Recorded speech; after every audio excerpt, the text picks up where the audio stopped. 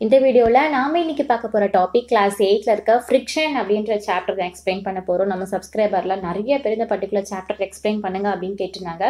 So அவங்க எல்லாருக்காகவும் ஸ்பெஷலாக இந்த வீடியோ இதுக்கு முன்னாடி போட்ட ப்ரீவியஸ் சாப்டரோட லிங்க் எல்லாமே டிஸ்கிரிப்ஷனில் கொடுக்குறேன். ஸோ ப்ளீஸ் அங்கே போய் செக் பண்ணி பார்த்துக்கோங்க. எக்ஸாம் டைமில் உங்களுக்கு சர்ச் பண்ணுறதுக்கு எந்த ஒரு கஷ்டமே இருக்காது, ரொம்ப ஈஸியாக இருக்கும். ஸோ ஃப்ரிக்ஷன்னா என்ன? உராய்வு அப்படின்னு அர்த்தம் இல்லையா? ஸோ நம்ம ஏதாவது ஒரு வெஹிக்கிளில் போயிட்டுருக்கோம் அப்படின்னு எடுத்துக்கோங்க. வெஹிக்கிள் இந்த பேஸ் எது வேணாலும் நம்ம எடுத்துக்கலாம். பைசைக்கிள் ஆகட்டும், காரு, பைக்கு எது வேணாலும் இருக்கட்டும். இதில் நீங்கள் ஒரு சிக்னலில் ஸ்டாப் பண்ணணும் அப்படின்னு நினைக்கும் போதோ, இல்லை ஒரு இடத்துல நீங்கள் இறங்கணும் அப்படின்னு நினைக்கும் போதோ நம்ம ஆட்டோமேட்டிக்காக என்ன செய்வோம், நமக்கு கொடுத்துருக்க அந்த பிரேக்கை வந்து ப்ரெஸ் பண்ணுவோம் இல்லையா? ஸோ அந்த பிரேக்கை ப்ரெஸ் பண்ணும்போது நம்ம எந்த வெஹிக்கிளில் போயிட்டுருக்கோமோ அது அப்படியே கொஞ்சம் ஸ்லோவாகி ஒரு கட்டத்தில் ஸ்டாப் ஆகும். ஏன் நம்ம வந்து பிரேக்கை ப்ரெஸ் பண்ணுறோம்? ஏன்னா நம்ம நிப்பாட்டணும் அப்படின்னு நினைக்கிறோம், அந்த இடத்துல ஸ்டாப் பண்ணணும்னு நினைக்கிறோம். அதுக்கு மேலே அந்த இடத்துல நமக்கு வந்து ஃபோர்ஸ் போட நம்ம விரும்பலை இல்லையா? ஒரு பைசைக்கிளில் நிப்பாட்டணும்னு நினைக்கிறோம், மறுபடியும் அதை ஓட்டிட்டு போக விரும்பல. ஸோ ஒரு எக்ஸ்ட்ரா ஃபோர்ஸ் போடணும்னு விரும்பல, ஃபோர்ஸ் ஸ்டாப் பண்ண நினைக்கிறதுனால அந்த பிரேக்கோட மெக்கானிசம் ஆட்டோமேட்டிக்காக அந்த வெஹிக்கிளோட இதை வந்து ஸ்லோ பண்ணுது. நம்ம வந்து இறங்கி சிக்னலை வெயிட் பண்ணுறோம், இல்லை நம்ம இடத்துக்கு போக வேண்டிய இடத்துக்கு நம்ம இறங்கி போயிடும் இல்லையா? ஸோ எந்த ஒரு இடத்துல நம்ம வந்து ஃபோர்ஸ் வந்து உண்டாக்குறோமோ அந்த இடத்துல ஃப்ரிக்ஷன் வந்து வரும். இது வந்து வெஹிக்கல் அப்படிங்கிற மட்டும் கிடையாது, இது வந்து நிறையா நம்ம ஆப்ஜெக்ட்ல வந்து பார்க்கலாம். இப்போ ஒரு பாலை எடுத்துகிட்டு நம்ம கீழே தூக்கி போடுறோம் அப்படின்னு வச்சுக்கோங்களேன். அந்த பால் என்ன ஆகும், கொஞ்சம் தூரத்துக்கு போய் ஒரு கட்டத்தில் ஸ்லோவாகி ஒரு கட்டத்தில் ஸ்டாப் ஆயிரும். ஏன்னா அந்த பாலில் ஒரு கட்டத்துக்கு மேலே ஒரு எக்ஸ்டர்னல் ஃபோர்ஸ் வந்து ஆக்ட் பண்ணல. ஸோ ஒரு எக்ஸ்ட்ரா ஃபோர்ஸ் ஆக்ட் பண்ணாதனால அந்த பாலோட போகிற ஸ்பீடு வந்து ஸ்லோ ஆகி ஒரு கட்டத்தில் வந்து ஸ்டாப் ஆகிடுது இல்லையா? ஸோ அது ஏன் அப்படி ஸ்டாப் ஆகுது, ஏன் அந்த எக்ஸ்டர்னல் ஃபோர்ஸ் வந்து போடாமல் இருக்கிறதுனால அது ஸ்லோவாக உண்டாகி ஸ்டாப் ஆகுது அப்படிங்கிறது தான் இந்த லெசன் ஃபுல்லாகவே பார்க்க போகிறோம்.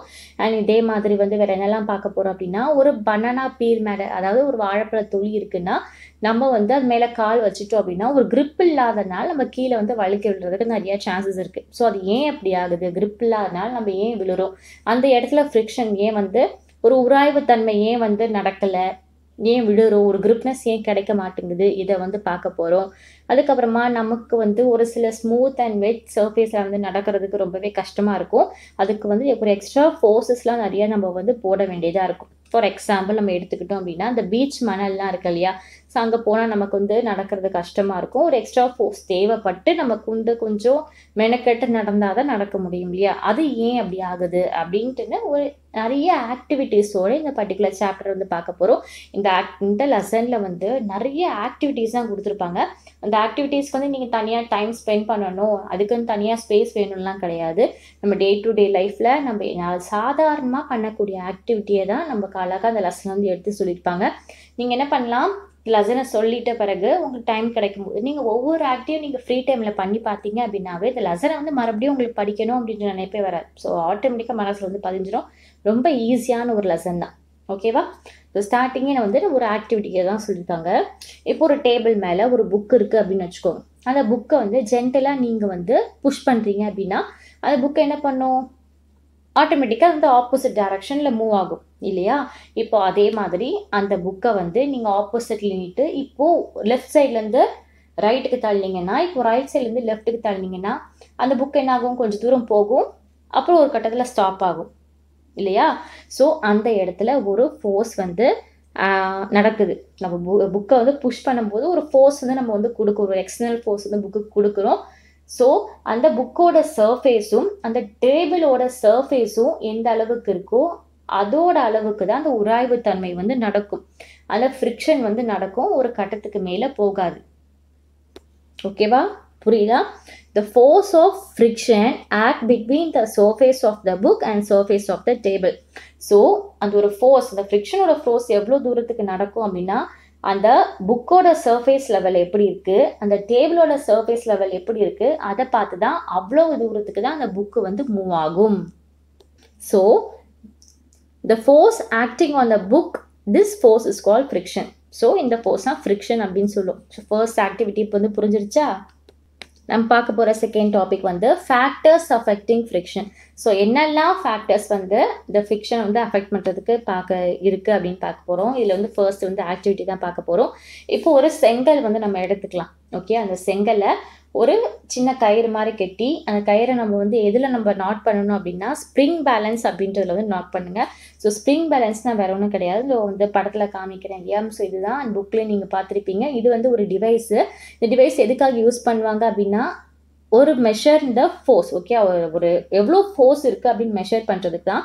இதில் ஒரு காயில் ஸ்ப்ரிங் மாதிரி இருக்குமா, அந்த ஸ்ப்ரிங்கை வந்து நல்லா இழுத்து கொடுக்கக்கூடிய தன்மையுள்ளது, அதாவது நல்லா ஸ்ட்ரெச் ஆகிற ஒரு தன்மை கொண்டது தான். ஸோ இதுதான் அப்ளை பண்ணுது, ஓகே, அந்த ஸ்ப்ரிங்கை வந்து பேலன்ஸ் பண்ணுது. நம்ம ஏதாவது ஸ்ட்ரெச் பண்ணணும், ஒரு ஃபோர்ஸ் வந்து அது மேலே தூக்கி போட்டோம் அப்படின்னா அதில் இருக்கக்கூடிய பாயிண்டர்ஸ் இருக்குமா.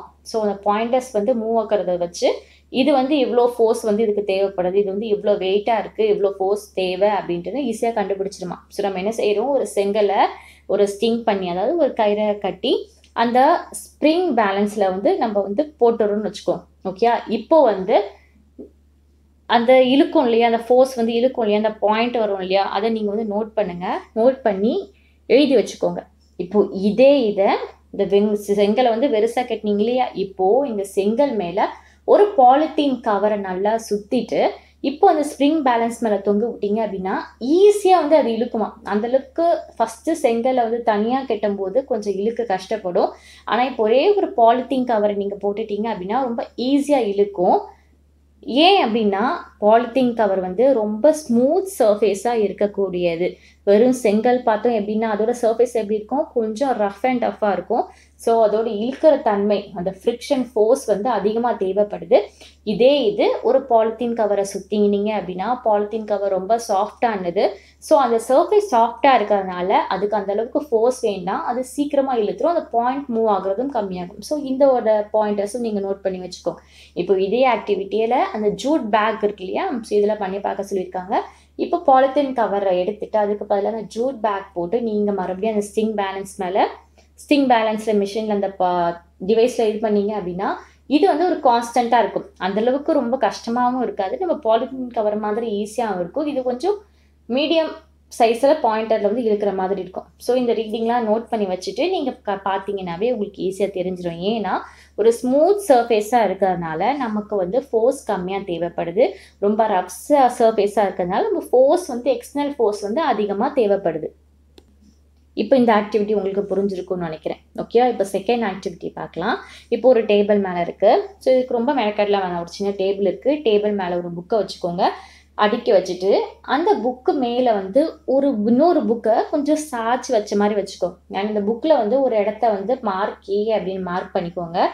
ஏன் அப்படின்னு சொல்கிறேன், மார்க் பண்ணிவிட்டு ஒரு பேட்ரி செல் ஏதாவது இருக்கும் இல்லையா வீட்டில் யூஸ் ஆகாமல் இருக்கிறது, ஸோ அதை எடுத்துகிட்டு அந்த பாயிண்ட் ஏல வச்சு நீங்கள் வந்து ரிலீஸ் பண்ணி விட்டுருணும். ஓகே, கரெக்டாக அந்த பாயிண்ட் ஏல மார்க் பண்ணியிருக்கீங்கள அந்த இடத்துல வந்து செல்லை வச்சுட்டு பேட்டரியை வச்சுட்டு ரிலீஸ் பண்ணி விட்டுட்டு என்னங்க அது என்ன ஆகும், அப்படியே ஸ்லோப் டவுன் ஆக்கிட்டு வருமா. அந்த புக்கை வந்து சாய்ச்சி வச்சுருக்கீங்க, இந்த படத்தில் காமிக்கிறோம் இல்லையா பிக்சரில், அதே மாதிரி தான். ஸோ சாய்ச்சி வச்சுட்டு அது என்ன செய்யும், அப்படியே ஒரு கட்டத்தில் கீழே வந்து ஸ்லோ டவுன் ஆகி ஒரு கட்டத்தில் ஸ்டாப் ஆயிடும். ஸோ அது எந்த கட்டத்தில் ஸ்டாப் ஆகுதோ அந்த நம்பரை அந்த மெஷர்மெண்ட்டை நீங்கள் நோட் பண்ணி வச்சுக்கோங்க. ஓகே, இப்போது இதே ப்ராசஸை வந்து நம்ம வெறும் டேபிள் மேலே புக்கு வச்சோமா, இப்போ அந்த புக்கு கீழே வந்து ஒரு கிளாத் ஒன்று வந்து விரிச்சுக்கோங்க. அந்த கிளாத்தில் வந்து எந்த ஒரு சுருக்கமே இல்லாமல் வந்து பார்த்துக்கோங்க. ஸோ அந்த கிளாத்தை வந்து விரிச்சிட்டு அதே மாதிரி அந்த புக்கு மேலே மார்க் பண்ணி வச்சுருக்க இடத்துலையே அதே பேட்ரி செல்லை வச்சுட்டு நீங்கள் வந்து இந்த பேட்டரியை வச்சுட்டு ரிலீஸ் பண்ணிடுங்க. ஃப்ரீ பண்ணி விட்டீங்க அப்படின்னா அது கூட கொஞ்சம் டிஸ்டன்ஸ்க்கு வந்து போகும் இல்லையா, இந்த டிஸ்டன்ஸை நோட் பண்ணுங்க. உங்களுக்கு கண்டிப்பாக அது ரெண்டுத்துலேயும் வந்து மாற்றங்கள் ஏற்படும். ஏன்னா இதோட ஸ்லோ டவுன் ஆகிற இடமும் நிற்கிற இடமும் கம்மியாக இருக்கும். இதில் நம்ம கிளாத்தில் வந்து பண்ணும்போது கம்மியாகும்.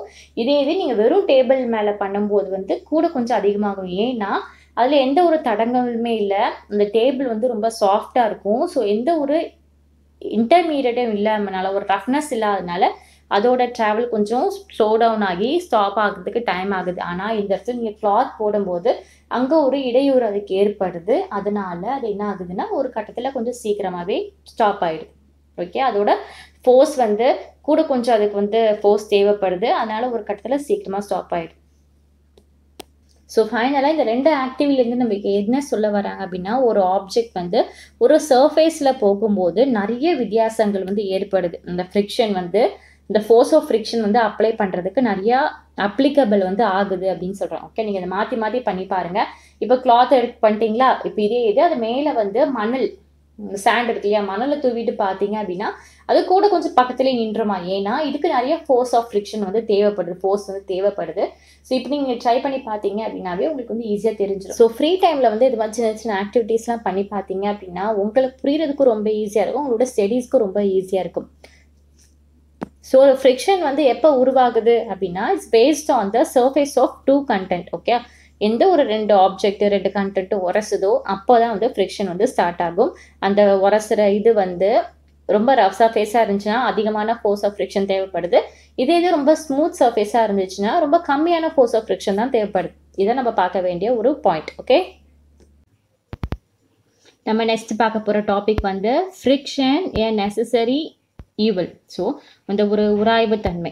ஓகே, ஒரு ஃப்ரிக்ஷன் அப்படின்றது நம்மளோட டெய்லி லைஃப்பில் வந்து நமக்கு ஒரு நெசசரி ஒரு தேவையான பொருளாகவும் இருக்குது, ஈவல் அதே சமயம் என்னென்னலாம் அது ஒரு இம்பேக்ட் ஈவலான ஒரு இம்பேக்டை வந்து நமக்கு ஏற்படுத்துது அப்படின்னு பார்க்கலாம். ஏன்னா ஒரு விஷயம் எடுத்துக்கிட்டோம்னா நல்லதும் இருக்கும் கெட்டதும் இருக்கும் இல்லையா. ஸோ ஃபர்ஸ்ட் ஃப்ரிக்ஷனோட ஒரு நெசசரி என்ன, நம்மளோட தேவைகள் என்ன அப்படின்னு பார்க்கலாம். ஸோ நம்ம பண்ணுற டெய்லி ஆக்டிவிட்டீஸில் ஃப்ரிக்ஷன் இல்லாமல் நம்ம எந்த ஒரு பொருளுமே நம்மளால் வந்து ஹேண்டில் பண்ண முடியாது.